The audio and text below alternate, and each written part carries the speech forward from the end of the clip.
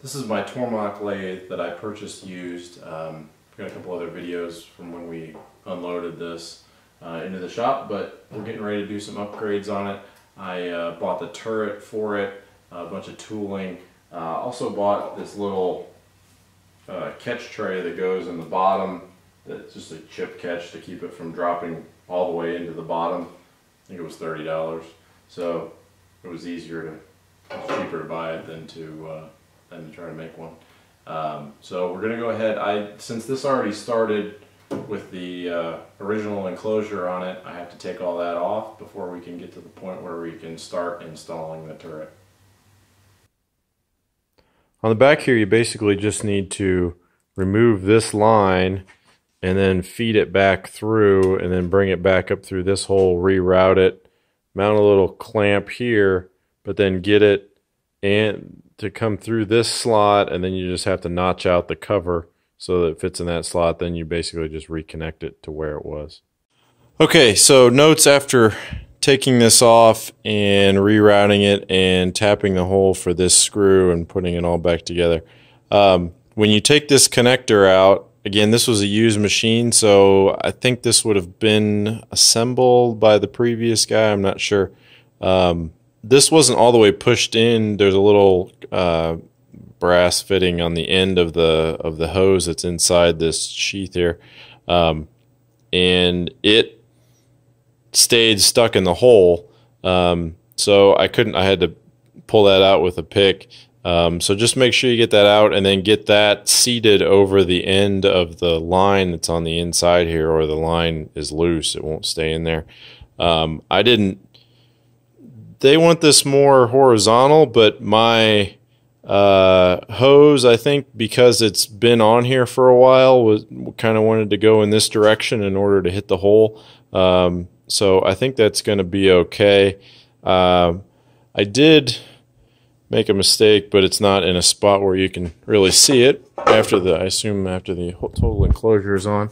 But the holes on the front, if you just hold it up against the side without the holes being lined up, well, that's where I originally marked and cut my hole for that passage. It's not really that bad.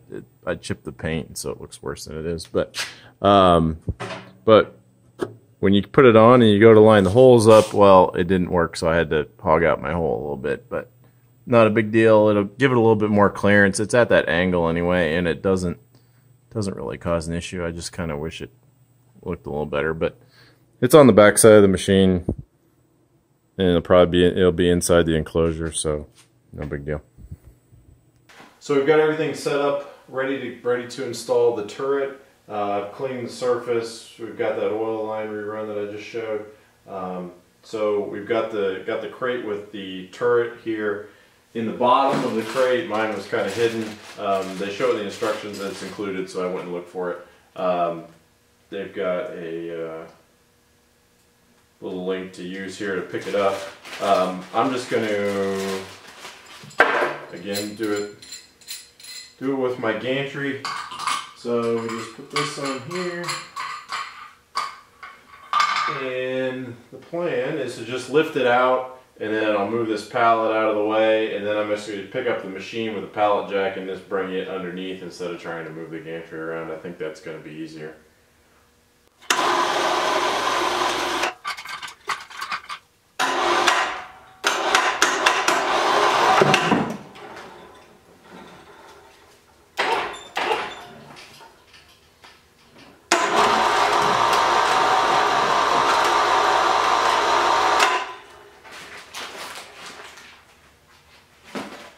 We've also got our mounting bolts, I assume is what these are, in there. So I'm going to let that hang there for a second, and we're going to move this pallet out of the way.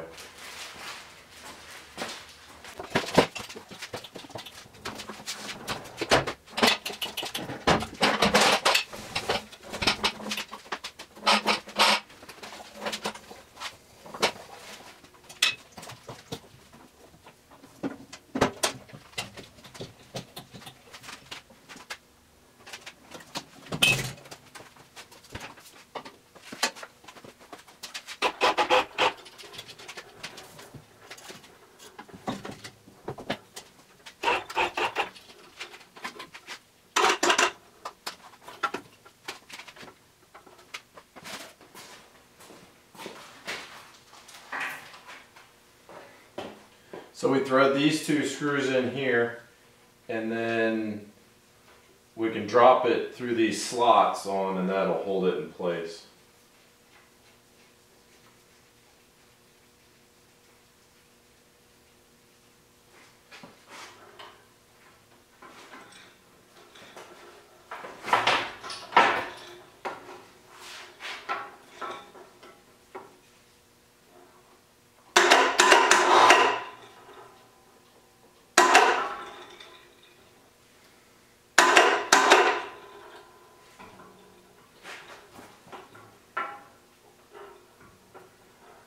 I'm just pushing it back so that it'll actually sit on that painted plastic housing instead of sitting on this surface as I drop it down.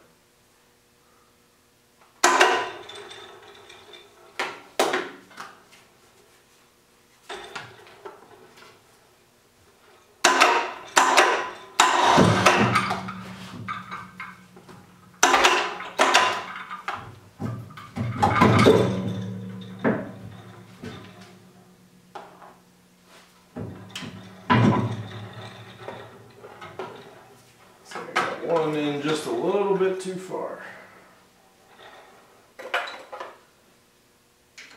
That is not the way it is.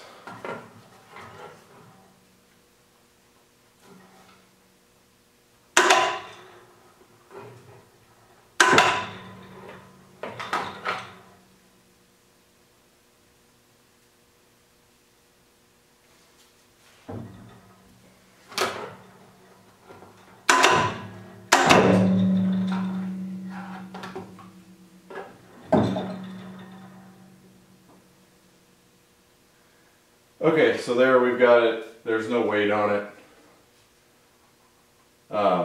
It is sitting on those, so it could rotate, so I'll get the other ones in.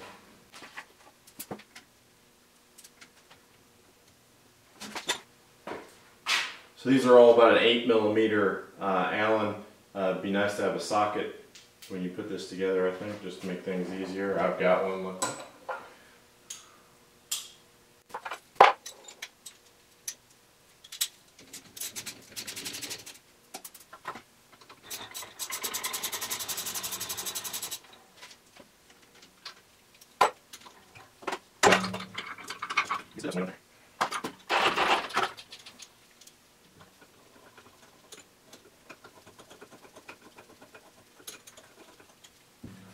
Okay, so we've got that in place. Now we just need to run our electrical connections.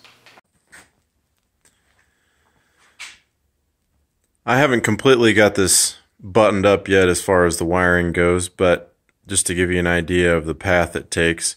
So you come down from the turret, and then it runs down underneath and then up through this casting. There's a hole, and you have to feed it in through the holes across on the front side.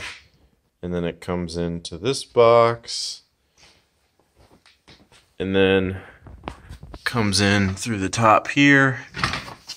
And then you add this board, you add this capacitor here, and then connect the ribbon cable down to the lathe controller, connect this wire that you feed through, and then you take off the covers for these routes here and run down, oh, wrong one, run down to the bottom and connect your two power wires here, and then connect your ground wire down here, and then the electrical part of it is complete.